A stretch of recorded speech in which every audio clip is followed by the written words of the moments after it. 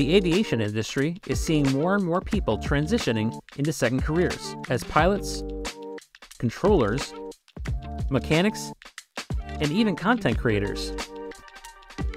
So where did they come from? What were they doing before? What made them realize and chase their dreams? We find that out right here on Fly the Transition.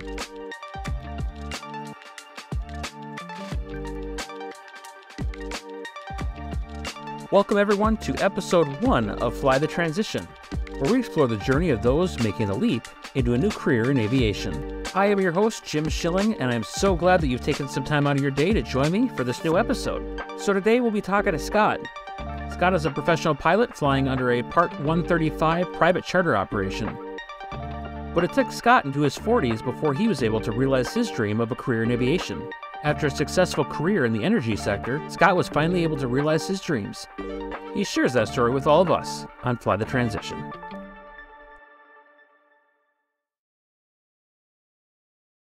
So I've known Scott for a number of years now.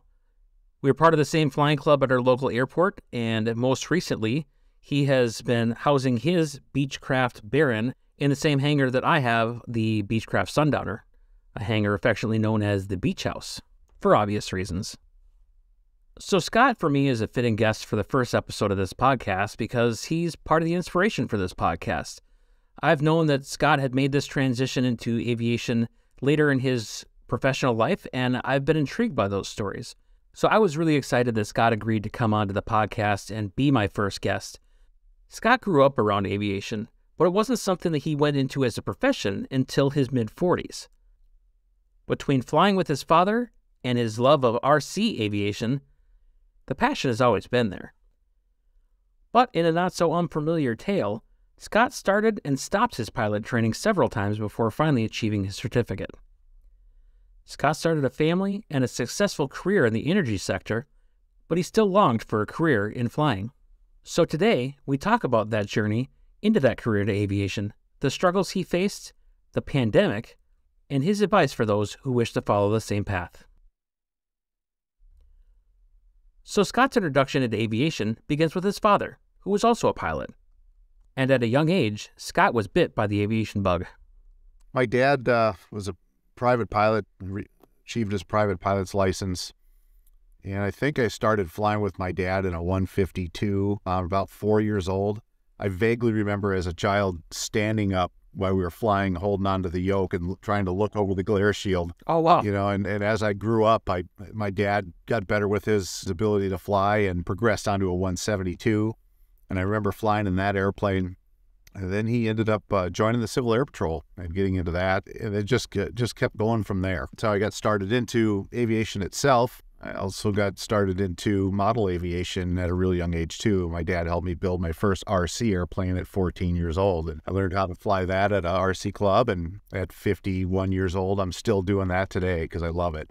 Nothing wrong with that. Met a lot of great people in aviation as a result of RC aviation, too. You know, because of my dad and my passion was growing in the aviation, I started flying when I was about 16 years old. It was around 1988 when I started. My dad had a good friend that owned a fixed base operation in McCook, Nebraska. You know, they got to talking, and I was really getting interested in aviation.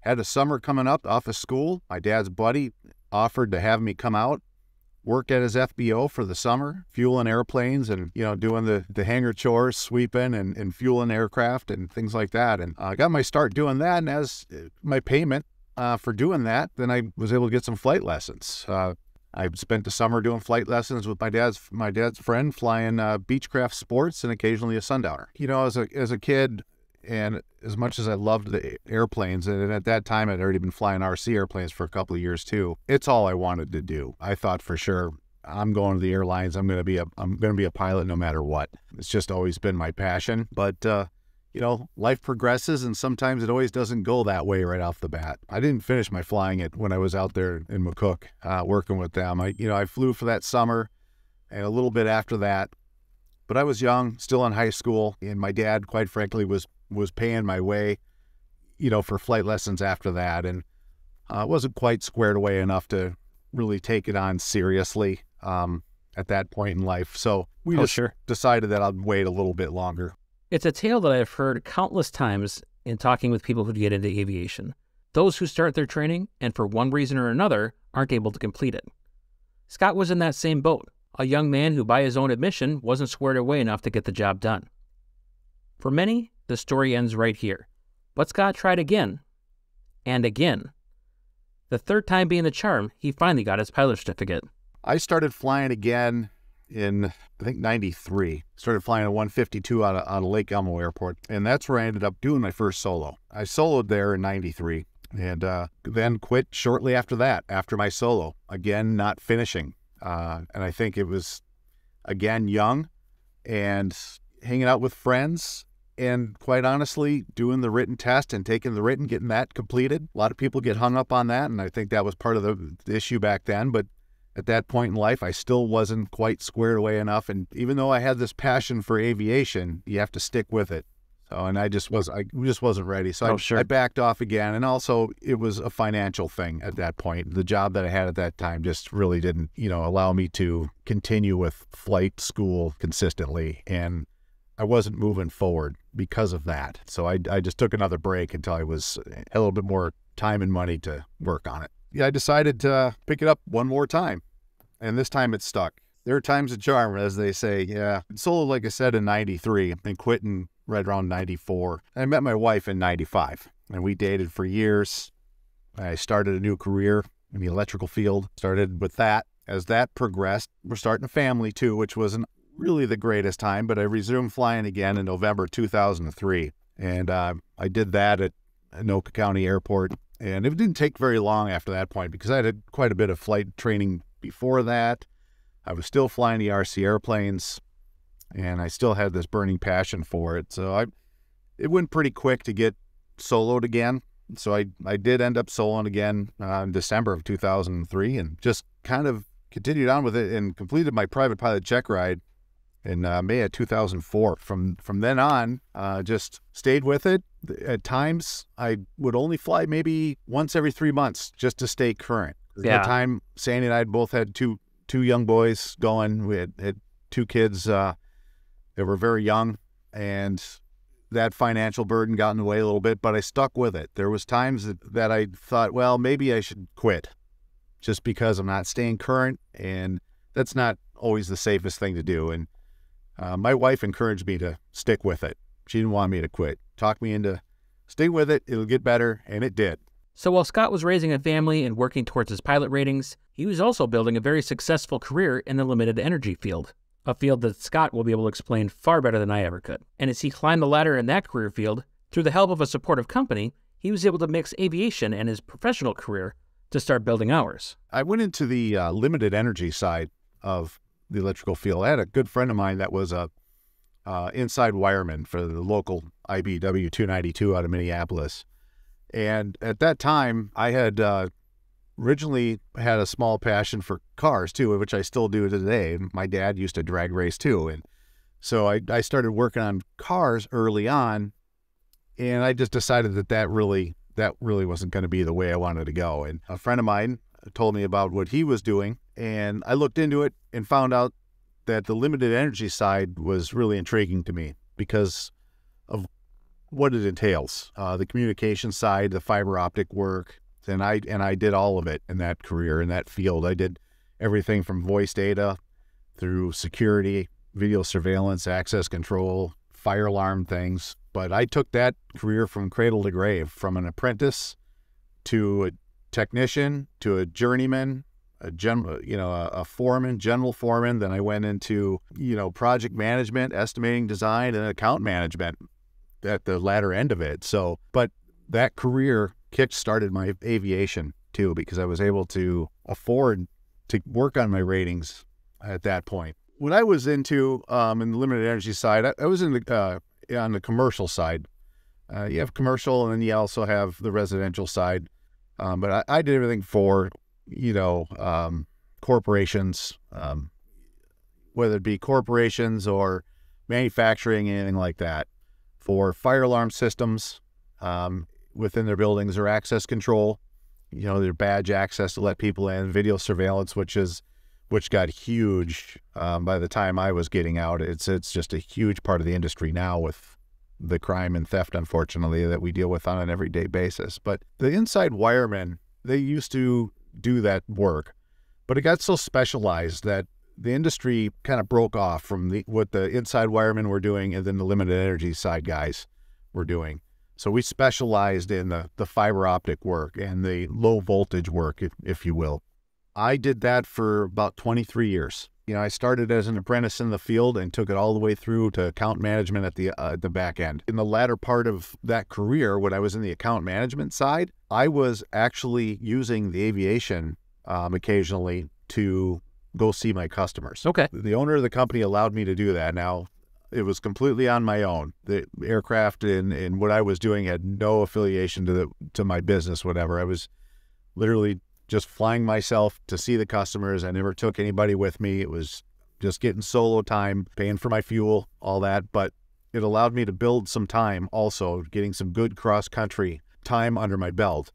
And by that time, I had achieved my instrument rating by then too. So that helped with, longer cross countries. I didn't do anything real, too far. I'd do the 5-state area in the Midwest up here from Minnesota, Michigan, went out to Milwaukee quite a bit, North Dakota, South Dakota, Iowa. But past that, if I had to go any further than that, I would jump on the airlines. But when it worked, when the weather was decent and within my capability of doing it, I used it to my advantage, and it worked out really well. The owner of the company I used to work for is a fantastic guy and allowed me to do that and helped me with kickstarting this other side of my career. So how did Scott go from a successful career in the limited energy field to finding his break in the aviation industry? Well, a series of great networking opportunities and perseverance certainly played a part. But with any major life change, there was a degree of uncertainty as he left his old career behind. Well, I never really knew that I was going to make it for sure. I always knew that I wanted to. The thing with making the switch was, you've got a good career going, the pay's good, and to get into an entry-level flying job, if you will, when you're late 40s, it's something that always intrigued me, something I always wanted to do, but didn't know if I could actually do it. It was a tough decision, and it was a decision that my wife and I talked to at length. The pros and cons and, what could potentially happen. And we had to get ourselves ready for that if I did get hired on and then laid off right away, which actually happened when COVID happened, right? Yeah, I suppose. The owner of the company knew that this has always been what I wanted to do. He knew that it was my passion. We had talked about it at length. I want to fly someday. And I just had to make it happen. Finally got to a point and started throwing resumes out there and talking to people and honestly networking with people. I think that's the biggest thing an individual can do. Make friends out there. And pilots are easy to make friends with, most of them, right? 98% of them, I would say. And I did that. I didn't have a lot of time. I only had about 650 hours when I was trying to do this. And that's low time to go work for a charter operation or anything like that. So it's tough to break in there. So you kind of need to know somebody in that case. I wasn't a candidate for the airlines, of course, because I wasn't out of a 141 flight school or anything like that. So I needed to have, 1,500 hours in an ATP to start knocking on those doors. So that wasn't even close to an option. But I didn't always know that I could do it, but I thought I'd give it a heck of a try. While I was still working as an account manager, at the limited energy company I was working for, I started putting out resumes and started, and networking with people. There's kind of a fun story behind this too, because the owner of the company was all for it. And I told him that I was putting out resumes. I wasn't hiding anything from him because he was a good friend of mine. And, if something were to happen, I didn't want anything to be a big surprise to him that I'm all of a sudden jumping ship after being with him for so long. The way it came about, it sent out multiple resumes. A couple do like boutique airlines because on their websites they would take a commercial guy with an instrument rating, obviously with single engine, as they said on their website. But I never heard back, and I applied for them 3 times. And at that time, I was racking up multi-engine Baron time too. And how it happened for me, how I landed my first job was I was out at my RC club. Back to the RC stuff again and how it really helps you. or it can. I'm back at the RC Club, and one of my good buddies that I fly with out there is a Delta 737 captain. We'd flown together several times, multiple times. He actually helped me obtain my high performance rating in a 182. So he knew how I flew, and he knew I flew RC airplanes, and he and I instruct people at our club on how to fly RC airplanes. And he was trying to talk me into being a CFI, which is still on my bucket list. I just haven't done that yet. What happened from there was he went to an RC aircraft auction that we go to every single year. It's a big auction in Bloomington, Minnesota. We go to it, and I didn't go that year because my son had a hockey tournament, and you know, family first, right? So I go to the hockey tournament, and I don't go to the RC auction. And my buddy goes to this and runs into an ex-coworker, Delta captain, who had retired from Delta. And they get to talking, and he says, hey, you know, what are you doing nowadays? And his buddy says, well, you know, I'm not really retired anymore. I'm back to work. I'm flying again. I'm actually flying King Airs, flying Part 135 charter for something to do. Because the 135, as long as you can keep your medical and, you know, up to snuff, you're good to go. Whereas in the airlines at 65, you know, you got to start looking for something else to do. So Yeah. he didn't really need the money, but he was passionate about aviation, wanted to continue on. As that conversation progressed, my friend told me, he says, look, I know a guy that's really trying to get into this. What would it take for him to get into what you're doing? And he said, well, how much time does he have? And he said, I think he's got 600 and some odd hours. Well, have him give us a call. That started the whole process. We swapped some contact information, and I made some phone calls, and my buddy's friend got me in touch with the chief pilot at this 135 operation out of Flying Cloud. And the rest is history, really. I mean, it did come right away, though. I got to tell people that too. It took about 3.5 months. They asked me to come in right away. I met with them, and we walked around the hangars. They let me sit in all their airplanes. They actually introduced me to people that were the line crew, the mechanics, maintenance, even the owner. And I thought, wow, this is great. I'm going to get a job right away. So we sit back down, we're kind of shooting the breeze, and this chief pilot doesn't say, hey, well, you want to come aboard? And so I throw the question out there, and he says, well, you know, we just brought on 3 first officers a few weeks ago, so we don't need anybody right now, but make sure you stay in touch. Okay. So I left there with my tail between my legs, because I went from high to a low, because I thought, oh, I'm finally in, but not quite. But again, my wife comes to my rescue and says, well, don't get discouraged, you know, stick with it. And it's my nature too. And I did. And what I did is I went back to that 135 operation once a month, just to show face. Hey guys, you know, what I asked for the chief pilot. He'd come down, hey, how you doing? I'm doing well, sir. Are you? I just want to let you know I'm still very interested in flying. If a position opens up, please give me a call. So as time moves on, it was another 3 months, as a matter of fact, after that. And I didn't think it was going to happen.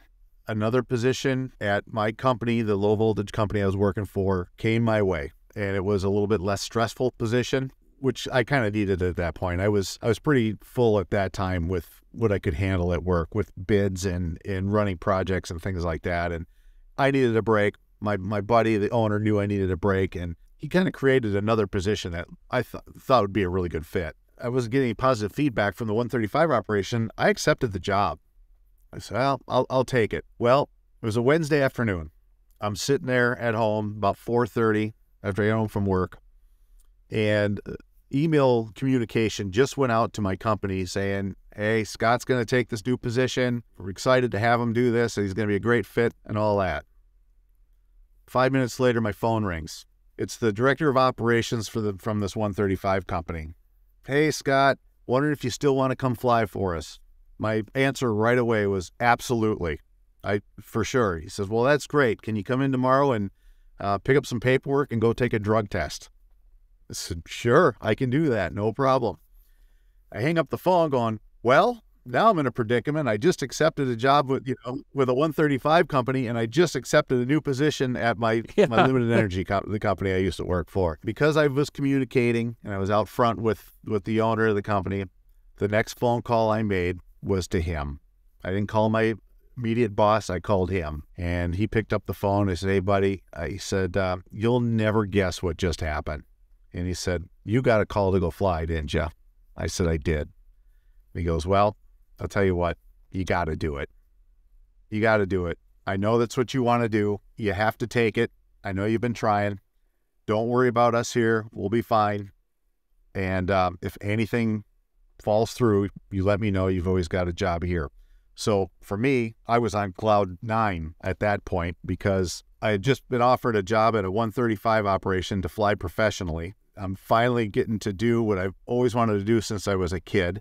My buddy and my old job are letting me go gracefully, and I think it's partially because I play how I played that, but I knew I was backstopped too. If anything happened, I could go back to doing that, and I haven't looked back.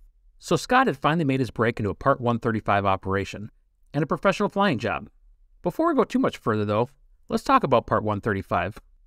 And before you tune out, no, I don't plan on just making this a boring lesson on regulations. Part 135 of the Federal Aviation Regulations is simply set out as operating requirements for commuter and on-demand operations. This typically only applies to aircraft that have fewer than 30 seats and a maximum payload of about 7,500 pounds. Most private jets actually fall within this regulation.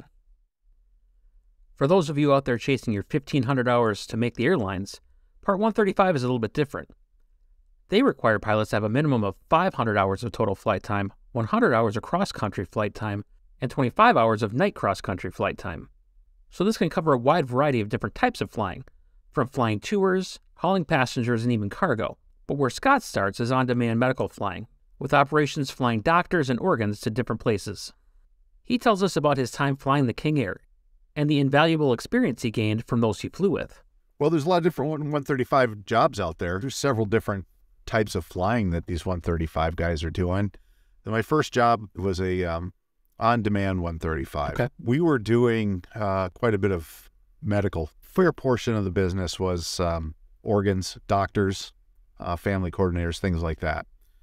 So the mission was fantastic. It was probably the best experience I could have got, to be completely candid, because of the type of flying that they were doing and the type of captains that they had. The guy that got me into this was a retired Delta captain. So it was he and several of his retired Delta captain buddies that were alongside of him doing this. So they're flying these King Airs and Beach jets, and I learned from some of the best. You know, we flew a lot at night. We flew in all kinds of weather. My first year getting into it, you know, I started flying with them. I think it was like in October or so. So I jumped right into winter. And after going through training and getting checked out in a King Air, first couple of trips, I'm blasting off into icing, into stuff that I've really not done a whole lot of. I've been into some very, very light icing before flying the Baron, but man, I was out of there in a heartbeat, you know, because I just didn't know anything about it. I was quite frankly scared of it, rightly so. You know, you got to be careful with that. But I flew with these guys, and they knew what they were doing. I felt extremely safe. They taught me. You know, you think these guys that have 30,000+ hours would be a little bit snooty. Hey, you know, you've got 650 hours, and I've got 35. Not at all. These guys were some of the nicest, most polite people I've ever met. They taught me. They taught me well how to fly weather, all the way from the flying capabilities right through communications, right? How to properly phrase things on the radio. And it's helped me out tremendously. So that flying was, again, like I said, I learned more there than I think that I could have learned anyplace else. And it prepared me for the career.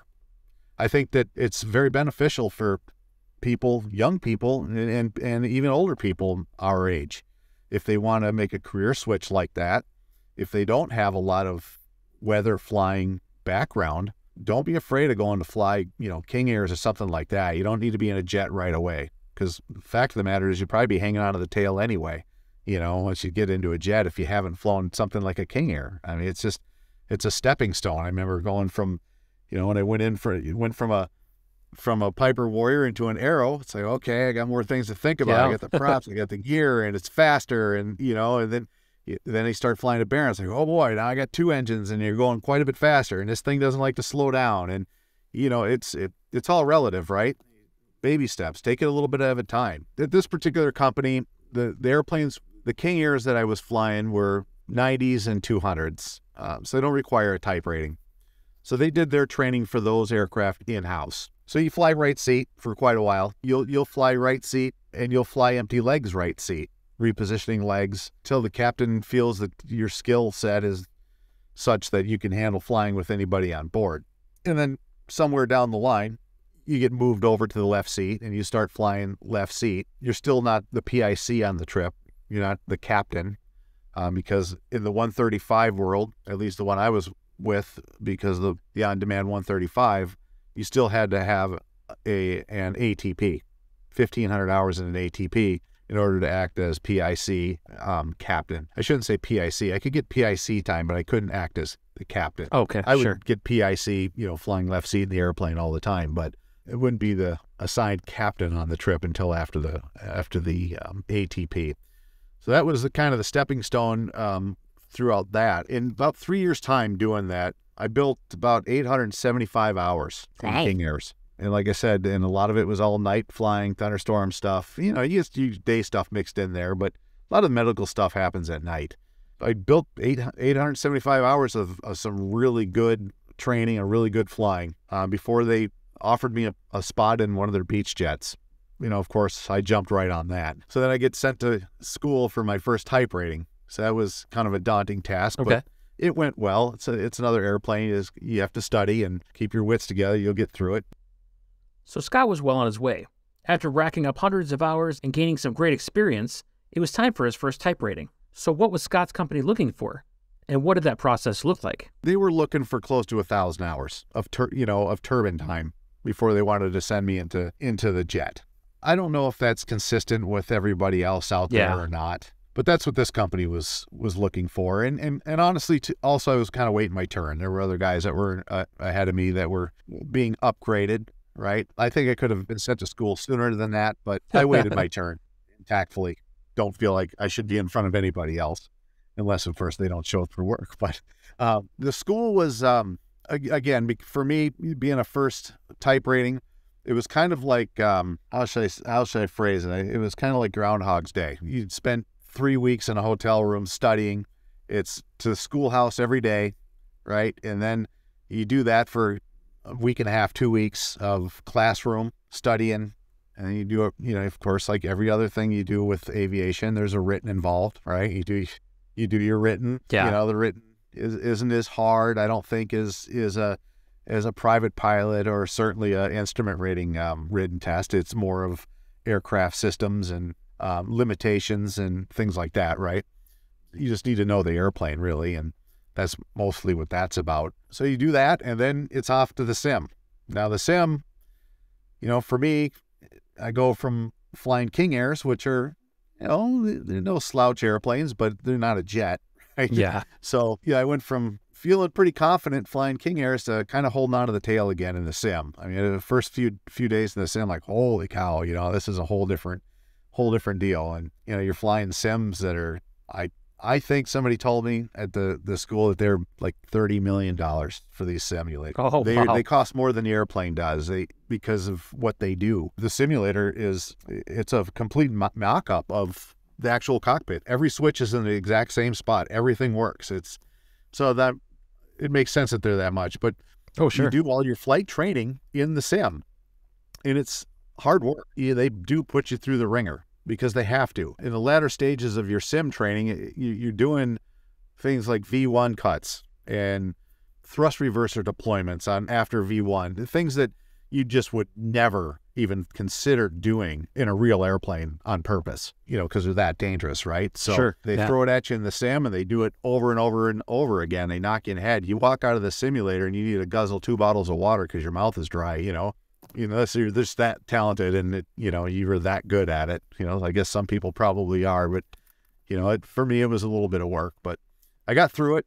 getting the first type rating. There's two ways to do it, too. Some of the guys that were in my class were getting an SIC type. You can actually get an SIC type, which is all the same classroom training, but a little bit less on the check ride. You don't have to do as many approaches. You don't have to do some of the other maneuvers that you have to do as a PIC type check. So with the PIC type check, it goes all the way back to your infancy. I mean, you're doing all different kinds of stalls, right? Clean stalls, approach stalls, departure stalls. You're doing steep turns. It's a lot of work, but you come out of there feeling pretty good. And honestly, for me, I came out of training, went to work. They said, okay, here you go. We've got a trip for you. And the first time I flew that Hawker 400, right out of the sim was in the left seat, so, with a very capable and experienced captain, of course. But it went well. Whether you're going to flight safety or CAE, these companies, their training is good. You come out of there prepared. That's how it goes. That's how the training goes. You go in there with a little bit of nerves, and then it's hard work for 2-3 weeks, sometimes 4, sometimes even longer than that, depending on the airplane, right? Some of the guys I work with now, their initial training for a new type on some of these bigger airplanes can be 3 weeks to a month or more on some of these because of what they are to fly. But, you come out of there and you're really excited, and you get yourself a new type rating on your certificate. So it's almost like, the day after you get your instrument rating. It's like, all right, here we go. For those of us that are into this aviation the way we are, it's not hard to get excited about doing this kind of stuff. Totally agree. So Scott's landed himself a great job flying. He's doing what he loves, he's flying with exceptionally qualified pilots, and he's learning a ton. But what came next nearly made him lose that career he had worked so hard to achieve. So I started with my first 135 company, I think it was October of 2019. Okay. So it was only a few months, and COVID hits. And I get a phone call from the director of operations. He says, well, we're going to have to furlough you because we don't know what this is doing. The medical people are shutting down. You're not going to be doing any organs or anything like that for now until we figure out what's going on. And I was new. I was a low man on a totem pole. I wasn't dual qualified in 2 different airplanes. So out I go. Well, I kept an eye on FlightAware. I kept an eye on the company. I stayed in touch with the company. In fact, I stayed in touch with them as much as every couple of weeks I was calling them. Just saying, hey, how you doing? How are things going? And stuck with that same program like when I got hired. Told them that if things loosen up, I'll work part-time. I'll work contract, reduced rate, whatever I can do to get my foot back in the door, because there were several of us that got laid off. So I kind of thought I've got to do something to put myself out there a little bit above the rest if I want to get back in there, if I want to get back in there at all at this point, because the COVID thing was going to come back slow as it did. So by staying with it and communicating with that company, it paid off, because I started flying contract with them. Again, they called me in a flight contract, and I would fly with them maybe once a week, sometimes twice a week, sometimes not at all during that week. But it finally picked back up, and then they brought me back on full time in January, I think, of the next year. I think it was. So it took some time before I was able to get back into the seat full time. Yeah, it was a layoff. I mean, right. I was not employed anymore with that company, and they didn't know. Nobody had any idea with the COVID. Nobody knew what was going to happen. Aviation's that way. You can have certain events that happen, and it shuts down, right? Right. And it's happened to, I've talked to pilots all the time that, hey, this is aviation. It's volatile. This is what, these things happen. I've been laid off several times. Economy, whatever. When you go from a good paying job in a career of over 20 years to take the leap to go fly airplanes, you're kind of sticking your neck out there. Yeah. As an older guy, right, that has some sticks in the fire, to take the leap. But you don't get anywhere unless you try. And it's something that, this whole thing for me was, I'll be kicking myself when I'm too old to do it, that I never tried it, that I never went for it. because I'm just that passionate about it. Airplanes are everything to me. I have to go back to, my wife supporting me. We got to wait this thing out. Just hang tough. Yeah. We talked about it at length. Financially, what's the drop dead on this thing, right? Okay, if this doesn't come back by X date, then we're going to have to make my call back to my old company or do something, right? I'm not a lazy guy, and I would get something going for myself no matter what. But we decided it was going to be the first of the year. Wow. We decided. And it was literally like a week before I was going to pull the pin and go get another job that I got hired back on. Try to keep my chin up. My wife was supporting me with it, which is huge, right? I mean, it's scary for her. But she had gone through several different job transitions and changes where when you're making a job transition, sometimes you take a step back as it relates to pay. Oh, sure. Take a couple steps forward in pay. Yeah, you got to look at the long game. Okay, well, if I start here, it's kind of like with the aviation thing. I'm starting at the bottom, but once I get a good foothold in this thing and I've got 10 years under my belt, I'm going to be making dang good money, doing this. Or the potential there is really good. So that's how I stayed motivated. My wife just, we talked about it. She supported it. We were in a financial position where we could do it and take the lumps while I was laid off. And it all worked out. I'm glad I stuck with it. So Scott was able to stick with it due in large part to his perseverance and his support system at home. So where's Scott now with his flying? I moved on from the on-demand 135 and the King Air and Hawker flying, kind of primarily because of the schedule. The company I was flying for was a good company, great people there. Like I said, learned a lot. But another opportunity came my way. Again, networking, friends of friends, people doing the right thing, treating people the right way, being humble. I'm not God's gift to aviation. I never put myself out as that. There's no S on my chest, even though my name is Scott. There's no, I'm not a super pilot. I make mistakes just like everybody else. And I'm humble, accountable. I have thick skin. You can tell me that I did something wrong and I'm not going to take it the wrong way. I'll say, yes, sir, and move on from there. And I think that really helped me with the networking and companies that are going to hire somebody or looking for somebody like that. And also my customer skills that I learned from the electrical world as being an account manager, right? So, people recognize my customer skills with the 135. And what I'm doing now with the 135 job I'm doing now is primarily private and corporate. We don't do any of the medical stuff where I'm flying now. So, and it's very important to present yourself well, dress well, stay clean, nice, tight, clean uniforms, play the part. That's what these companies are looking for. It makes a big difference. You got to make sure you're presenting yourself well. Think about that if you're going to go get yourself a job flying, that you gotta present yourself well. So Scott's been able to transition from a successful career in the energy sector to now a fairly successful career in aviation. So what advice does he have for those who are looking to make the same leap? Networking. Don't be afraid to go to aviation events. If you belong to a flying club, go to those events with your flying club. Talk to people. The flying club that I belong to, I also belong to a flying club. We have airline pilots there that are flying there. You're talking to these folks and they know people. Right. A lot of what's going on in aviation today, the airlines are hiring a lot of young people that have the 1,500 hours and the ATPs because they need people that badly. But you still can't ever discount knowing somebody.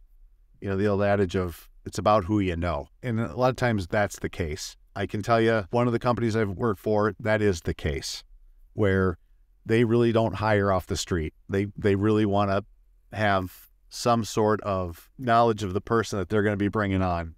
So in other words, somebody vouched for you, right? Somebody within there said, yeah, this is a good guy. He'll do a good job. He's a good pilot. He'll show up. He's clean. He's, doesn't have a problem with cocktails or anything like that, So that's one thing. Networking, making sure that you stay out in front of people, your appearance, of course. And other than that, it's really, your skills and your time and what you're rated in. In the 135, some of the 135 stuff is all turbine, right? So Like for me, it was the King Air, and it's multi-engine. There are 135 outfits out there that are single engine, and even piston powered stuff. So you don't necessarily need to have turbine time to get in there. So don't let that hold you back. Because I didn't. I had 160, 75 hours, something like that, in a Baron when I got my first job flying King Air turbines. They train you, but keep good track of your time, have good logbooks, make sure you haven't padded anything, because they'll know. They'll know. It's one of the guys at my first type rating said to me, we can tell who's been in here that might have padded their logbook, because they don't fly like they've got that many hours, So it's not that too many people that are pilots do that, because I think, again, the fraternity of people that are pilots are honest people and aren't going to do something like that. Well, I think to your point of, if you're padding your logbook and it shows, obviously, to these guys that are the pros, the only one you're cheating doing that is yourself. Oh, yeah. You're setting yourself up for maybe a little bit more opportunity for failure than someone who actually put those hours. Oh, yeah, and you will fail. I'm telling you right now, you put yourself out there as somebody that's got all this experience and you don't, it's going to show right away, and you might even hurt yourself or somebody else, getting yourself into weather. We can go right back to when I started, flying King Airs in the weather and at night. Man, I'll tell you, I learned, and I learned a lot. You just sit there with your mouth shut and you watch what's going on. I mean, of course, you have a job to do as an SIC. You're running checks. You're on the radios, but you're watching what these guys are doing. You're watching how much ice is building and when it's getting popped, and what you're doing to get out of the ice, right? Yeah. Not just sit there and fly around in it. I mean, there's aviation. You can't substitute your experience. It's just it'll come out. It'll bite you. It'll haunt you. If you are not proficient and you don't have the experience that you say you do, it's going to show up quick. Right. I'm not cocky whatsoever. I'm careful, but I'm confident. I fly enough that I'm proficient, and I make sure I do that even in the Baron that I fly. I just 2 weeks ago, I went and grabbed my dad, who still holds a medical and is rated in the airplane, and I did almost 4 hours of hood time in one day. I've told a couple of my co-workers flying on trips lately that I've done this, and like, what are you, crazy? Why would you do that to yourself? Well, because I fly my family in that airplane, and I don't fly it that often, and I need to be proficient, with going missed from a fully configured in a Baron. You go missed, and you make a mistake on your go around, and let's face it, a lot of people, that's where they end up in trouble with a botched go around, right? So they're memory items, muscle memory, right? Memory items up here, muscle memory. For sure. On what you're going to do next, and button pushing. I've got a Garmin 530 in the Baron that I'm fairly proficient with and I know fairly well. But you know what? I'm flying an FMS at work. My first missed approach, I go to transition to sequence the box, and I missed a button push. I knew where the missed, my published miss point was, but I wasn't, I didn't have any guidance to go there because I simply didn't hit the suspend button, to unsuspend the box. Yep. How many of us have done that? That goes back to the proficiency. Right. So if you're going to get a job, to be proficient, as proficient as you can. If you're trying to fly on what you have in your bank account and you're young, it's tough to stay very proficient doing that. I have heard recently a little bit of talk about some of the young people that are coming out of, are coming onto, let's say, the airlines are into 135 that are 500, 600, 700 hour CFIs, younger people that have spent the last couple of years building their time, basically flying around the pattern in VMC and a 172 and stuff like that. And they struggle, quite frankly, with keeping up with the airplane, for one, because of the speeds, and two, with their instrument skills, to be honest with you, in some cases, because they're so used to flying around VMC and not actually flying the IMC themselves. You know what I mean? So stay proficient. So Scott was able to take his love of aviation and turn it into a new career. It's a love that he developed as a child flying with his father. and in exploring RC aircraft.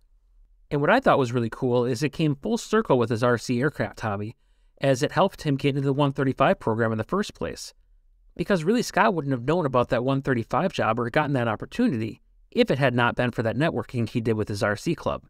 There's another really important trait here we should talk about that helped Scott springboard into this career, and that's his perseverance. Now, there wasn't a job readily available for him when he first went and checked out that 135 operation, but he was persistent. He continued to make contact, he continued to build relationships, and it paid off in the long haul. And that same perseverance and persistence helped him when COVID hit as well.